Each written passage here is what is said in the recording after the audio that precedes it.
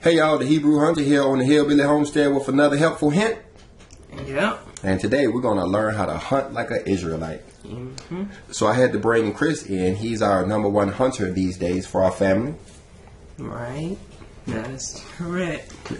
I'm doing a different kind of hunting, if you know what I mean. Right. So we appreciate all that he's doing to provide meat for the family. And we wanted to bring him in because a lot of what we're talking about, he's having to apply in the field, so he may have some additional insights. Now, you notice at the beginning I called myself the Hebrew Hunter. I've thought about doing hunting videos on my channel, but I really haven't because this is a scripture channel, a Bible channel, and I was afraid that my subscribers would unsubscribe. Yeah. If we start, talking about shooting things. And the channel might turn away from the main focus. The main focus, which is the Word of God. Right. So what we're going to do in this class is we're going to focus in on the Word of God and how it applies to hunting. I've gone in and looked at a few other videos trying to find information on hunting, even back when I started trying to keep the law, and I found nothing. All of the videos on YouTube about hunting seem to be deciding whether it's okay to hunt or not. Yeah. People were going through that phase. Yeah. Not really the technicalities of it and what we're supposed to be doing. Some even question whether we're supposed to eat meat or not. So in this class, we're going to concentrate, like I said, on the scripture. We're not going to show you any pictures of deer, at least whole deer. We may show you pictures of portions of them as we get into the nitty-gritty of the scripture. We want this to be comprehensive, covering everything as far as the hunt is concerned, just from a Bible base. Right. Now, for the rest of you guys who are used to our channel, you may want to pay attention to this because part of the end times plan is that we will have to rely on these hunters for our food. Right. I think only 4% of the population are hunters now, but we're going to depend on that 4% when the Walmart trucks start running. Right. And we can't get meat otherwise. These people are kind of ignored now, but eventually they're going to become very important to us as they provide us with our food. Yeah, second to the priests and Levites. Absolutely. And we're going to find here that they actually work hand in hand. They go together. Okay. So if you know anybody that's a hunter, or if you're planning on eating meat in the future, you may want to pay close attention to this video. Right. All right. Now, the first thing we want to address is whether or not we are supposed to be hunting at all. Right. And for a scriptural reference, we can come to Genesis chapter 27, which shows that they, in fact, did hunt, and they hunted deer too. Right, with that same venison. Matter of fact, go ahead and read the whole verse. Now therefore take, I pray thee, thy weapons, thy quiver, and thy bow, and go out to the field, and take me some venison. Now, this is Isaac talking to Esau. Yeah.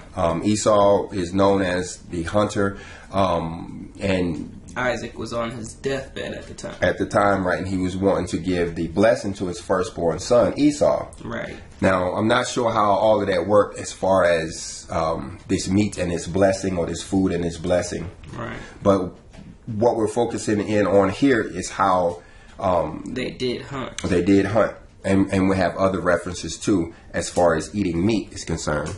But another thing I wanted to show you out of this chapter I found interesting is not only does it tell them to hunt, but it actually gives them details on how to hunt. Oh. Yeah, you see right there, he's talking about scent control. Yeah. This is their scent control back in the day. Go ahead and read verse 27. And he came near and kissed him, and he smelled the scent of his raiment, and blessed him, and said, See, the smell of my son is as the smell of a field which the Lord hath blessed. So this is Esau, being an expert hunter, knows better than to bring his clothes in the house. Right. That's why they smell like that. And that's why they don't really smell like a human or a man, is because he's keeping his clothes in the field so that they stay smelling like the field and not as a human. Right. So not only is the Bible telling us that we can eat meat, but it's actually telling us how to get this meat. And back up in that other verse, he even told them to use a bow. Yeah. So we can write this down as far as one of the ways to hunt like an Israelite. To go with a bow and have your clothes smelling like the field. I guess I don't have to tell these guys that. They already know. Anyway, let's go on to the next verse. Now, like I said, I want to cover everything, so I'm going to bring you over here to a book called The Shepherd of Hermas. Okay. This is in the first book, Visions, right? And we see down here in verse 97. Matter of fact, go ahead and read that. Now therefore hearken unto me, and have peace one with another, and visit one another, and receive one another, and do not enjoy the creatures of God alone. So this is telling us that we have a requirement to share this meat. Right. Right. And like you said, only 4% of the world, or at least America, are hunters. Mm-hmm. Right. But they're actually going to be responsible for our meat in the future. Right. And they have to share it. So do not enjoy the creatures of God alone. So that's important for them to understand. You guys taking down these deer, you might want to consider sharing it. And just as an aside note, me, myself, I try to give away my first deer every year. Mm-hmm. And that's actually how I ended up doing this class, because I don't think I'm the only one. Right. We have a neighbor who has brought us 3 deer so far. Mm-hmm. I believe he brought us the first one his son killed this year, and then he brought us the one that he killed this year too. Right. And maybe even the one that his daughter-in-law killed. Yeah. So I know that he's understanding how he's supposed to share this meat. But I was prompted to do this class because I believe that there's something else going on there. The reason why he's bringing it to me. Mm-hmm. So in a way, I'm kind of making this video for him. Right. Right. Because when I'm thinking about what he's doing, he's actually bringing it to a priest. He doesn't even know that. Right. He doesn't know I'm a priest. But even still, he's doing it. Yeah, and he's bringing it here. And I believe the reason why, him being such a generous person, the Father has turned his eye toward him and has now slated him for potentially making it through this tribulation and going over into the other side. Right. Well, once he gets over to the other side, talking about the kingdom of heaven, he's absolutely going to have to know what we're about to teach here. Right. Else hunting will get him in big, big trouble. Small little things that we don't know that the Bible says about hunting would actually put our own lives in danger, we're going to find out here. Right. All right. So the main verses that we're going to come in is Leviticus chapter 17. Okay. Now we're going to go down through here. We're going to try to hit the highlights pretty quickly. You guys want to study this chapter in greater detail. But like I said, we're just going to hit the highlights here, covering as much ground as we can, as quickly as we can. All right. If you would, Chris, go ahead and read verse 1. And the Lord spake unto Moses, saying, What did he say? Speak unto Aaron, and unto his sons, and unto all the children of Israel, and say unto them, This is the thing which the Lord hath commanded, saying. Okay, so now Aaron, we understand he was the priest at the time. Right. Right? And, and his sons will be the Levites. Now, this is important for, like I said, our hunter friend here, because his oldest son is actually part of this group that's being talked about in verse 2. Mm-hmm. He is actually a Levi. He doesn't know it either because he hasn't watched many of our videos, but all firstborn males are Levites, and they're supposed to start their service at the age of 25. And having done so, they become priests at the age of 50. Right. Yeah, and just as an aside note, you can only become a high priest if your daddy was a priest too. Okay. So I don't qualify for that. But so that's like a hereditary position. Yeah, absolutely. You would have to be born in a house that has been keeping all of the laws. Makes sense to me that you would have to be born in the house of a priest to be a high priest, right? But anyway, the message here is that all firstborn males are Levites and of the priestly order. Right. That's the way the Father set it up. Every house will have their own. That's what the scripture means when it said we will be a kingdom of priests. Mm-hmm. Every house will have these Levites and priests in it who will be responsible for making sure we keep up with the laws and the rules. And will be able to serve to perform these ceremonies. Right. All right, let's look at verse 3. What a man soever there be of the house of Israel that killeth an ox or lamb or goat in the camp, or that killeth it out of the camp. Okay, so now here it is in the house of Israel. What does the house of Israel mean? That's the people that are keeping the law. Keeping the law, like we did a class on. We've done many classes on who Israel is. It has nothing to do with blood ties or where you're from or where you grow up or where you live or any of that. Nothing physical. Nothing physical. So you guys check those other classes before, you dismiss it and say, I'm not Israel, so these rules don't apply. Right. If you're planning on seeing the kingdom of heaven, these rules absolutely apply to you. And you need to make sure that you are Israel. No, that would actually be the only people in the kingdom of heaven. Kingdom of heaven will be Israel. Right. Right. And so what he's telling them is when you kill any animal, right? Right. An ox, a lamb, a goat in the camp, which means that you raise these animals, right, like you would raise sheep, or it says outside of the camp as if you were hunting. Right. So no matter what animal you kill, this is what you're required to do. Mm-hmm. Okay. All right, let's look at verse 4. And bringeth it not unto the door of the tabernacle of the congregation, to offer an offering before the Lord, before the tabernacle of the Lord. Blood shall be imputed unto that man. He hath shed blood, and that man shall be cut off from among his people. Now we have to get really technical here. Yeah. Because you're wondering where is the tabernacle. Many of these hunters are going to say, hey, I don't know where the tabernacle is. Right. Well, the tabernacle is in you. You are the tabernacle. We're talking spiritual here, and he's simply saying, the way I understand this is when you kill this animal, you are now required to pray over it. Mm-hmm. Right? And if you guys understand something different, I know there's those who are going to, point to the physical tabernacle. But if you understand something different, you can put it down in the comment section. But the way we do this is when we kill an animal, we immediately pray over. When we find it, that's the first thing we do is we pray over the animal. Right. As we bring it to the door of the tabernacle. Asking for forgiveness for shedding this blood. Absolutely. So in a way, that is an offering. Yeah. All right. Now, so when it comes to praying, we have to be very particular about how we pray. Right. Our Father gave us an example of how to pray back up there in Matthew chapter 6, verses 9 through 13. We hear about the Lord's Prayer. Right. But it's important that we keep that prayer in mind because there are certain elements to the prayer, certain markers that we have to hit. Yeah. Right. Where it says, like, for instance, our Father. Right. We're not saying God. We're not saying Lord. We're not even saying Jesus.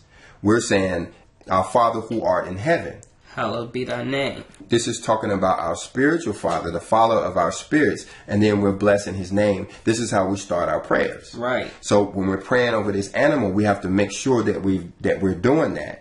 Right. And then we proceed with our prayers we normally would. Mm-hmm. But it's not all spiritual. We're going to see that there are some physical elements to it as well.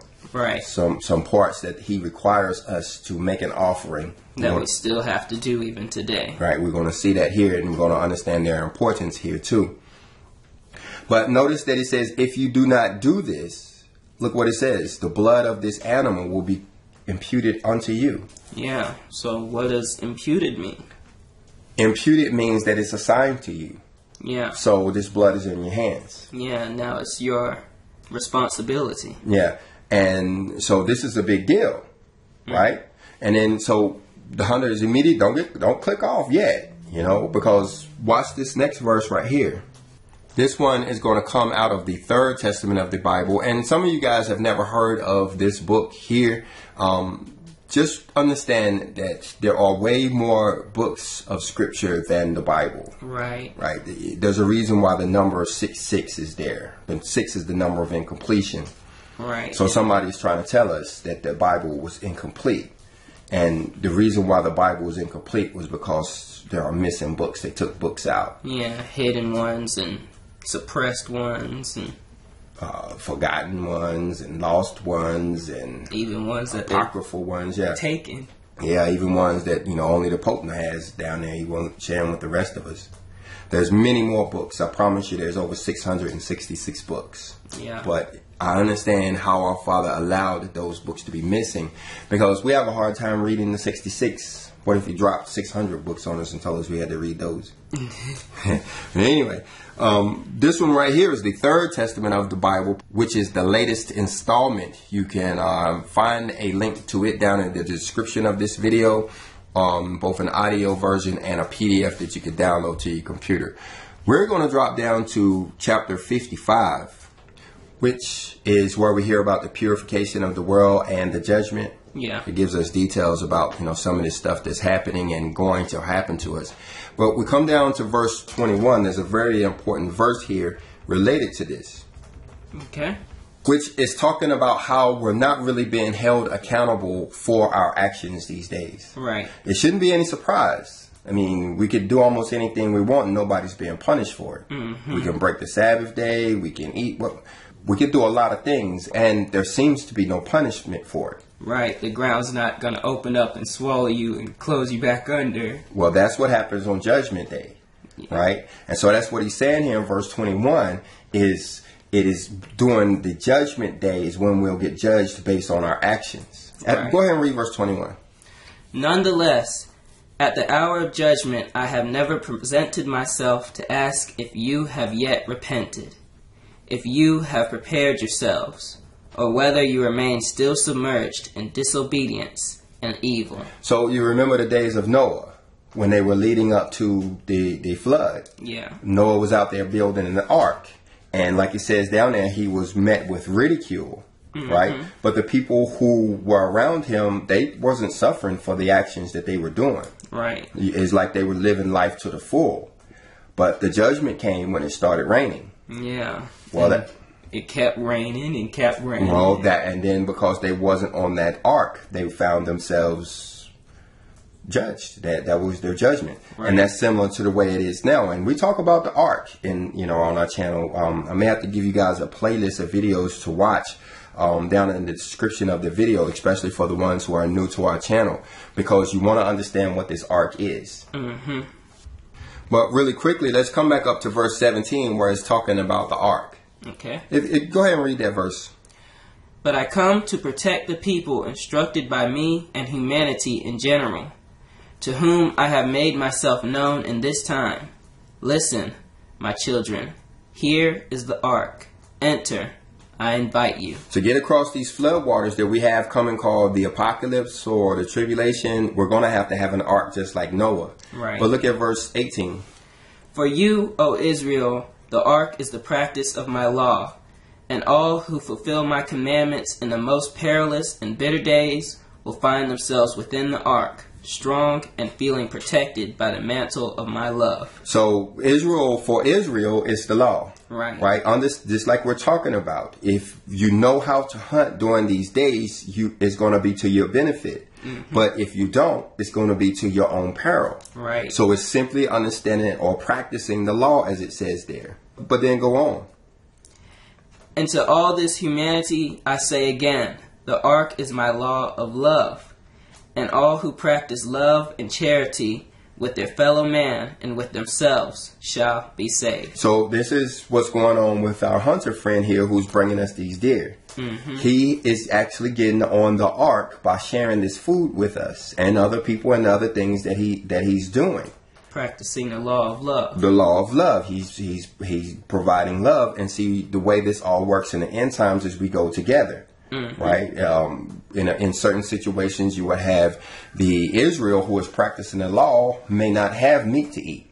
Right. While you have the rest of humanity practicing love, sharing with these people, well, they will be on the ark together, going across. Right. Right. So it's important to understand this ark.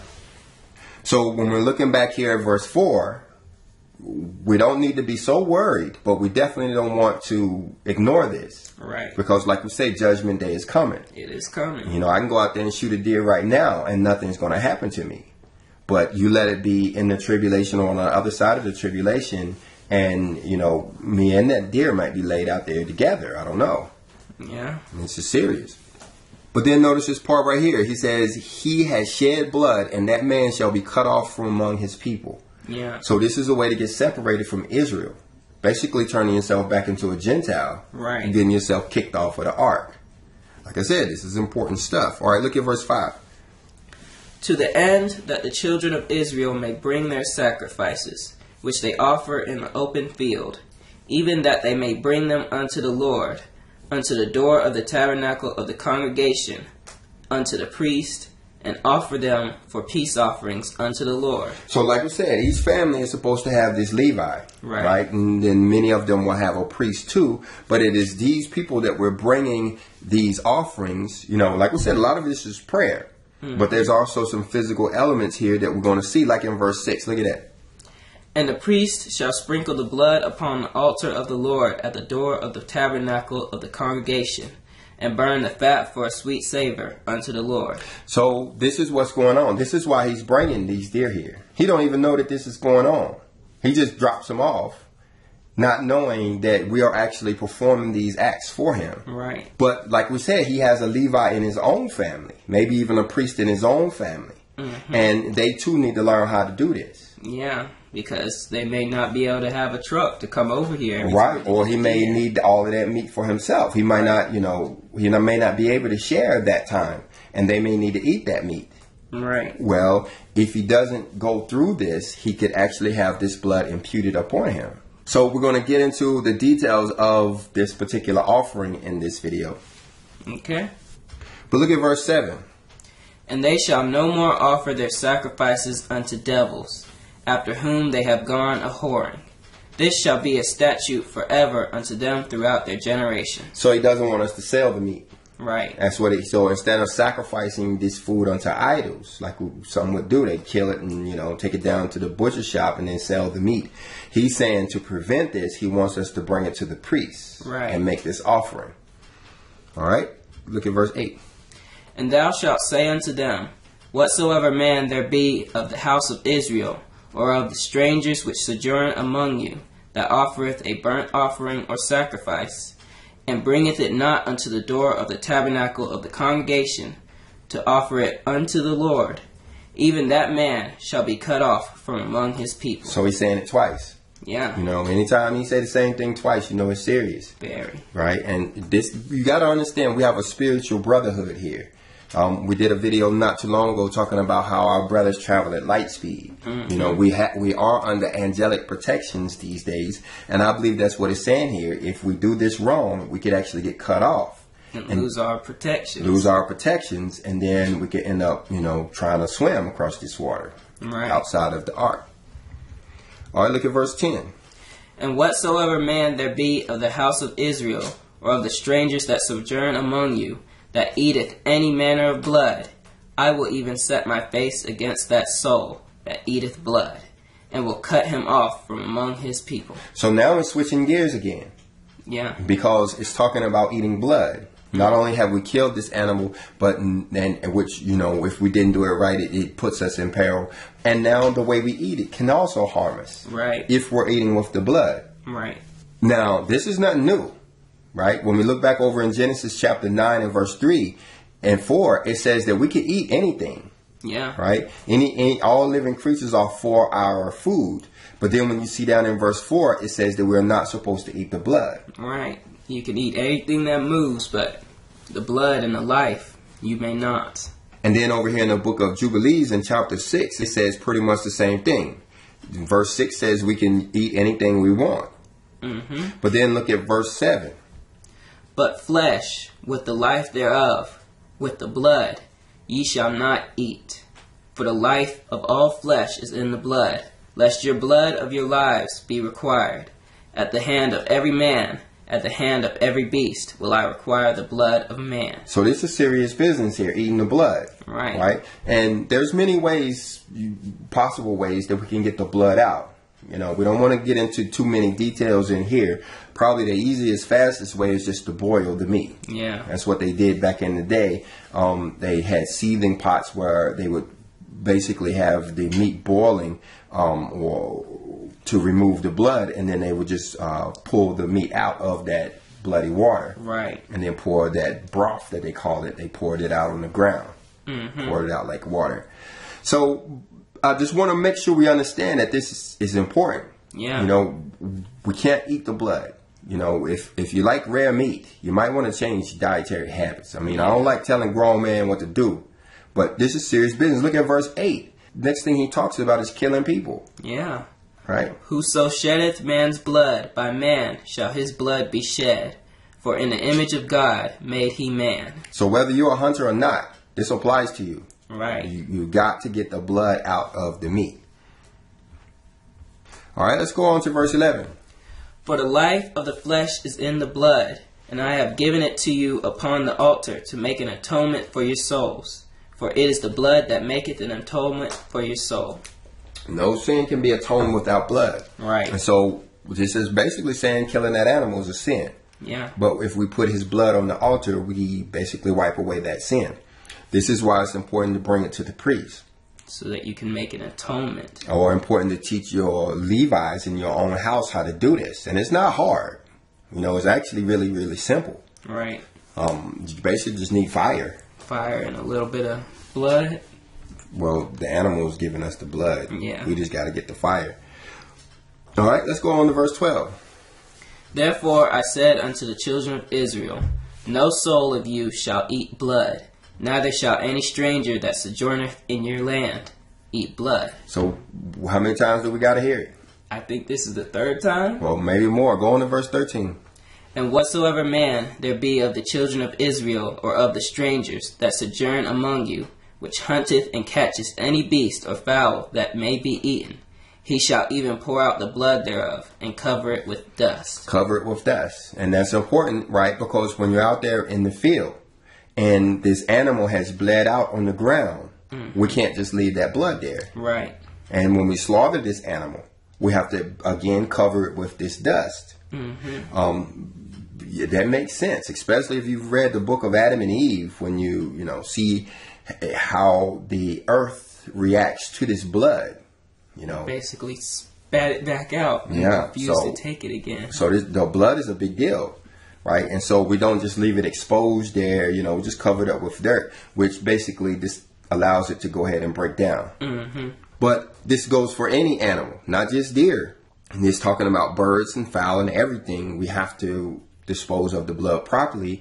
Again, this is why you are putting this in the hands of the priests and the Levites. Right. This is part of their job, to keep us clean. If it were not for these scripture and these individuals responsible for the upkeep of these scripture, we would have blood and stuff all over the place. Right. All right, let's look at verse 14. For it is the life of all flesh. The blood of it is for the life thereof. Therefore I say unto the children of Israel, ye shall eat the blood of no manner of flesh, for the life of all flesh is the blood thereof. Whosoever eat of it shall be cut off. Shall be cut off, separated from your people. Right. Go ahead to 15. And every soul that eateth that which died of itself, or that which was torn with beast, whether it be one of your own country or a stranger, he shall both wash his clothes, and bathe himself in water, and be unclean until the even. Then shall he be clean. So if you find an animal, you went out there hunting and you couldn't find it, and on the way back you see an animal and you're like, hey, well, here's another requirement. You can't eat that animal, but you have to wash your clothes. Yeah, or if you've shot the animal but you don't get to it before the coyotes do, now you have to. You have to wash your clothes. Right. All right, look at verse 16. But if he wash them not, nor bathe his flesh, then he shall bear his iniquity. Yeah, so this is why you come to this channel. Yeah. So you can hear this kind of stuff. The scripture has an opinion on everything from the way you cut your hair to when you wash your feet and everything in between, right? And it's only a matter of digging this stuff out and finding this. And we praise our Father in heaven for allowing us to bring this information out and share it with the rest of you guys. Right. Now, let's get into this peace offering here.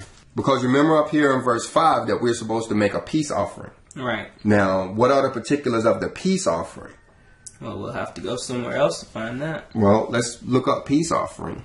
I know this is a lot of information, guys. You might want to watch the video a few times.